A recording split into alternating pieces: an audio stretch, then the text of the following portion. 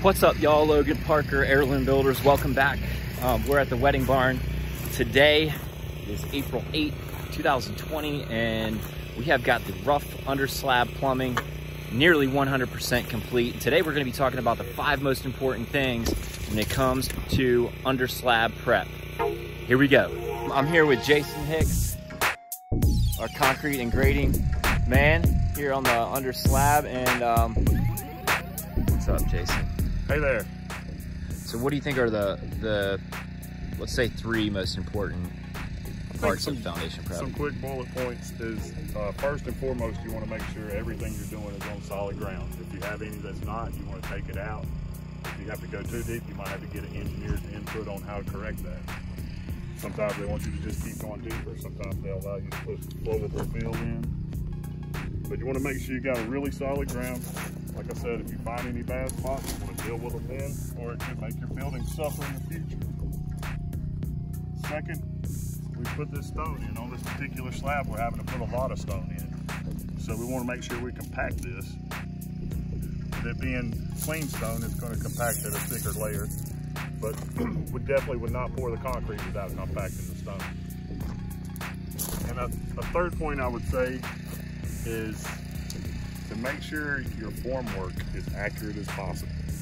When you set the building up with batter boards, you want to have string lines, double check your square, double check your dimensions. If you have to move anything, you got to double check again. Batter board gets nicked, bumped a little bit, you got to double check that because it could throw you off. So those would be the 3 most important things to me. Cool. And so with all this gravel, we're spending a lot of time here making sure that it is graded out pretty flat. Yeah, you might not can see it on your video, but I have a laser level over here that gives us within it's tighter than an 8 inch. So it keeps us pretty tight. So we know, what are we shooting for in terms of the concrete slab thickness? 4 inches on this particular floor. It has a 20-inch turn down around the edges with 20-inch pure column footings. Those are the center holes. They look like holes in the gravel in the center of the slab.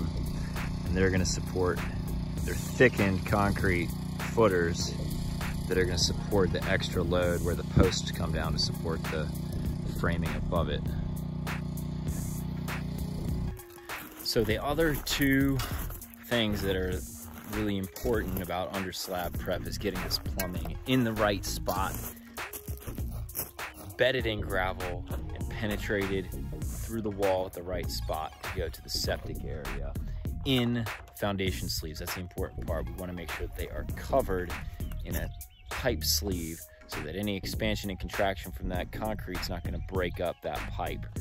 You'll notice there's a couple of things I wanted to point out about this underslab plumbing that's really important. One is that we have bedded all of this pipe, the drain pipe, in pea gravel. This is a number 78 stone, I believe it's called, and it's about 1/4, 1/2 inch in size. It's pretty small stuff. It's easy to move around. Easy to rake around and get it in the right spot, and it doesn't damage the pipe should the pipe get stepped on. Unlike some of that bigger gravel over here, this 67 stone, it's much more coarse and sharp. It could bust a pipe up. The second is protecting the water supply line in this 1-inch thick insulation, and that's going to keep also the pipe protected and insulated from freezing temperatures. And you'll see we've got this pipe running all the way. This is a cold water supply line that's coming all the way up to the catering sink for washing hands, and this hot water line still needs to be insulated. So that's a really important factor.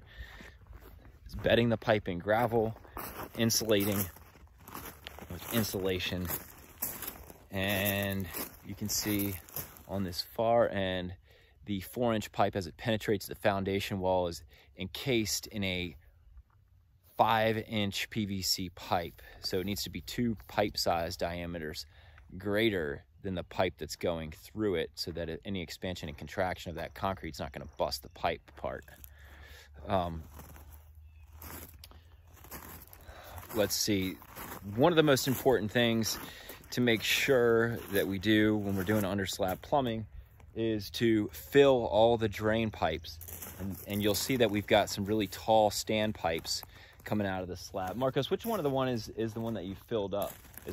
There's water in the top of this pipe right here? Yeah. So the highest pipe here